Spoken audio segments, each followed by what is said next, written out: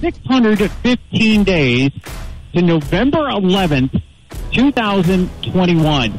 The Wenatchee Wild are back at home for the first time. There's got to be some jitters, or maybe it's just excitement for everybody involved. There will be some jitters, I'm not going to lie, obviously. For me, it's excitement.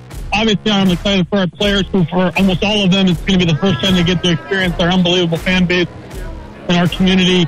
This is truly a special place to play junior hockey. That's what I'm excited for. Chris, thank you so much for joining us. All the best. Good luck. Have fun. Opening faceoff just a few minutes away right here on 560 KPQ. And when you hear the sound of the drum, we'll be saying, here we come.